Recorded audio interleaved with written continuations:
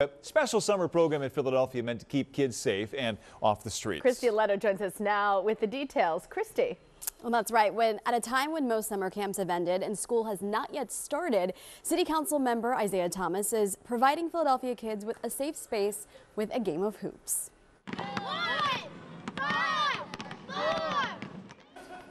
The basketball camp operates with intention. For over a decade, Councilmember Thomas and the Chris Wood Hoops Camp has come at no cost to campers and is strategically scheduled during the slower summer months.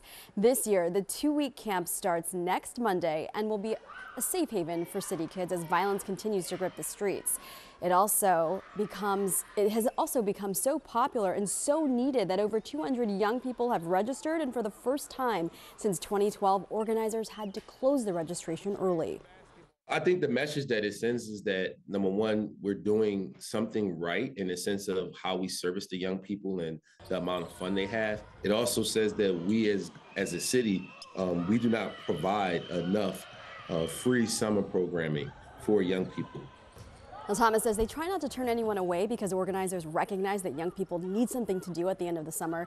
This year, it will be more than just a hoop clinic. Students will also learn how to play chess. There will be guest speakers, opportunities for mentorship, and even specialty classes like coding, providing more than just a safe space, but also other avenues to succeed outside of sports. We want young people to be able to recognize the many skills and talents and opportunities that are out there to put themselves in a position to expand their skill set and hopefully one day embark on a profession that could put them in a position to provide a quality living for themselves or their families. So again, the clinic starts on Monday. Kids can opt in for one or both weeks.